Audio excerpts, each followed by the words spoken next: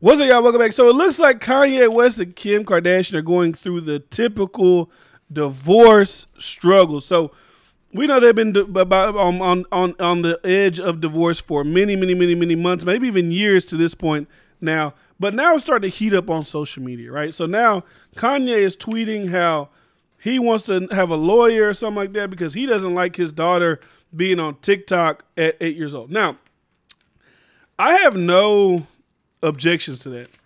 If you're a father and your daughter is a child and you don't want her on TikTok, who am I to say, no, let her be on TikTok? Bro, that's not my kid. If that's how Kanye feels, that's how he feels. He don't want his daughter on TikTok, right?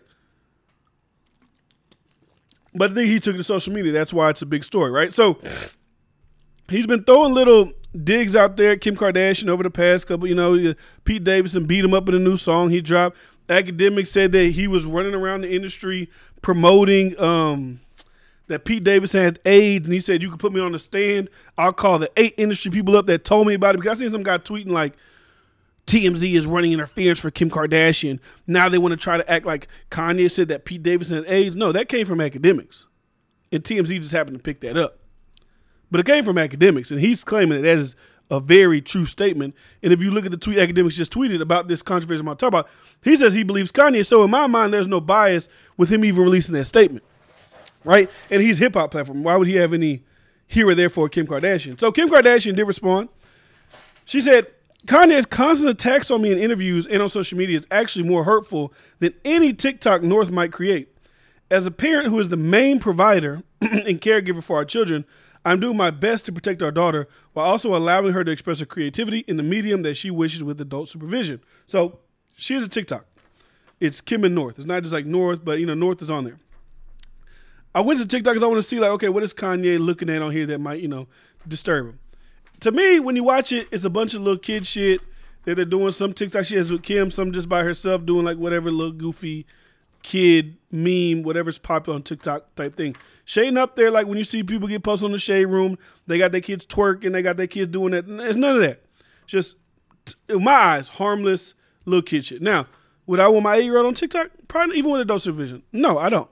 Because there's a lot of weirdos out there. It's not to say that we don't already know what North looks like. There probably ain't paparazzi following North around. But now it's just added exposure. Like I said, I'm not really here to debate if Kanye should be able to say if he wants his kid on TikTok or not. That's his child. So because it brings her happiness, that's what Kim said. That's why she has her on TikTok with adult supervision. That's why it's Kim and North. Divorce is difficult enough on our children, and Kanye's obsession with trying to control and manipulate our situation so negatively and publicly is only causing further pain for all. From the beginning, I have wanted nothing but a healthy and supportive co-parenting relationship because it is what it is best for our children, and it saddens me that Kanye continues to make it impossible every step of the way. I wish to handle all matters regarding our children privately, and hopefully he could finally respond to the third attorney he has had in the last year to resolve any issues amicably. So the thing that's smart, like this is how I look at it, right? This is what Kanye does. He airs shit out publicly. It's album rollout time, or it's, new Yeezy collab rollout time. He's dropping Donda, what, in 2 weeks from now? This is how I look at it, right? And this could be naive, but that's some album shit's about to happen. And any attention for Kanye, personal, conflicting, whatever, is good publicity, especially in this situation. Because to me, the way he's playing this is a slam dunk in his favor. He knows that black people on social media already don't fuck with the Kardashians. They like Kanye. Even though Kanye says some wild shit, if we had to pick the two, most people are going to pick Kanye over Kim. So him continuing blasting Kim on social media, he knows he's going to have social media on his side when it comes to him versus Kim Kardashian, right? This is how I look at it. So then Kanye posted, after she posted that, Kanye posted this picture with the family. It says, "What do you mean by main provider? Question mark. America saw you try to kidnap my daughter on her birthday by not providing me the address. You put security on me inside of the house to play with my son, then accused me of stealing. I had to take a drug test after Chicago's party because you accused me of being on drugs. Tracy Romulius stopped me liberating Kim to be this way." So I think he's brought that name up a couple. I think even in the Drinks Champs interview, he said that, his wife has people around him that are, getting into her head, doing things and manipulating situations, right? So when it comes to the birthday party for his daughter, and I hope to never be in a divorce situation with my wife and kids and things of that nature, because I'm sure it gets nasty. But I mean, maybe at the time Kim was like, I just don't want you, like, maybe, you know, this is how I look at it. I'm trying to really gather my thoughts here. If Kim is keeping his kids away from him, I think that's wrong. If Kim is not wanting to be with her kids with Kanye at the same time, I can understand that, especially if you keep airing me out in public. If someone kept airing me out in public, I don't want to be around you with my kids.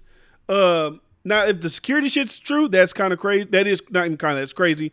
But if I want you to just, if you want to have the kids, you can have them for the weekend. Y'all do your own birthday party. Y'all do what y'all want to do over there. If Kim's not allowed to do that, then I think, you know, that's a little backwards.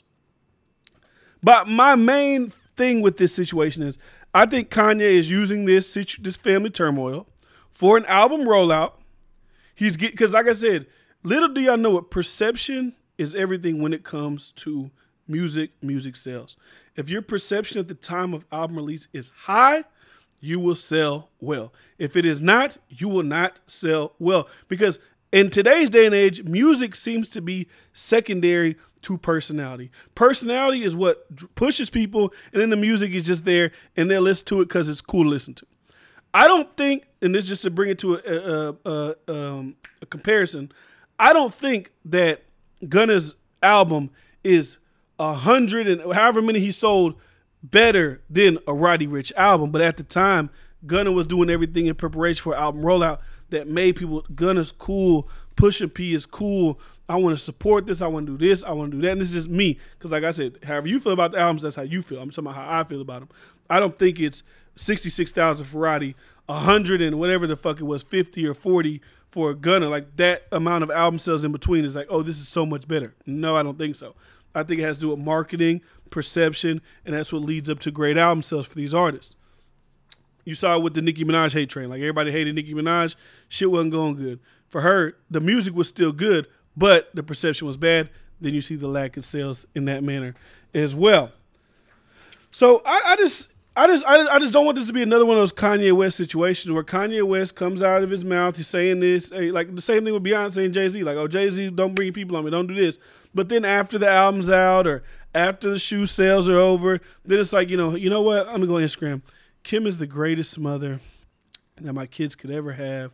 I love her, I love her, I love her, yada, yada, yada. I just hope that he isn't using this situation that could honestly probably be handled behind closed doors as a album rollout, because at the end of the day, that's nasty. To use family turmoil as a means for album promotion, album rollout, to me, that is nasty.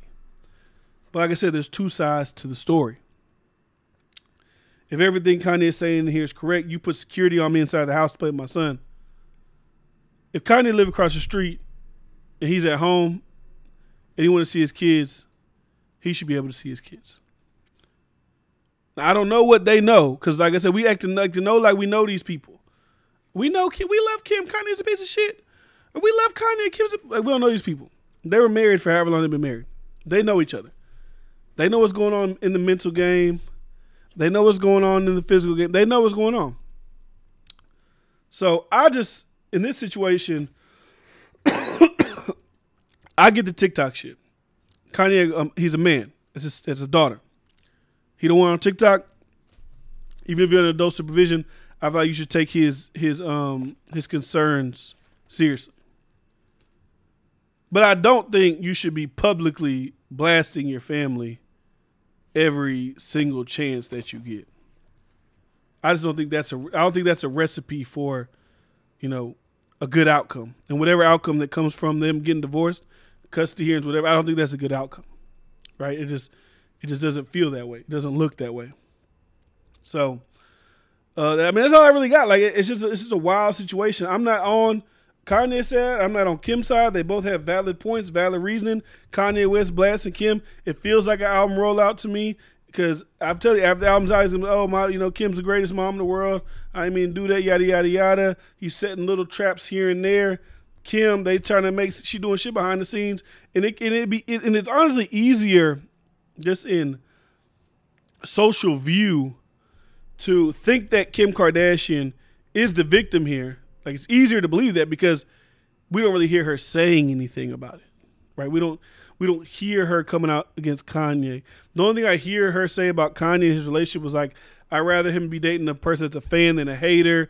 And also, she also said, why is he running around to all these blogs and all these interviews saying that he wants to be a family while he's living with his new girlfriend? Like, these things don't correlate. Like, to the public, he's one thing, but behind closed doors, it's another. I mean, we've seen that publicly. He was running around with some chick, but he was saying, I want my wife back.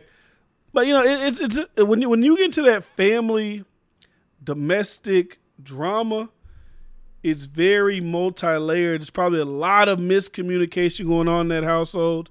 There's probably a lot of ego going on. We got 2 billionaires, a lot of ego going on in that household. Because you see, out of everything she said, what really struck Kanye was main provider. She said a whole list of shit. But the thing that triggered Kanye in that situation was her saying, I'm their main provider. So, you know, we'll see what happens with this whole situation. Let me know what you guys think. I want to know what you guys think. Let me know what you guys think in the comment section down below. Is Kim a witch keeping the kids away from Kanye? Or is Kanye, you know, doing too much and potentially using this moment for an album? I'm sure I'm going to have a wide ranging of opinions, but let me know what you guys think in the comment section down below. See you guys next time. It's your boy D-Friend. Peace.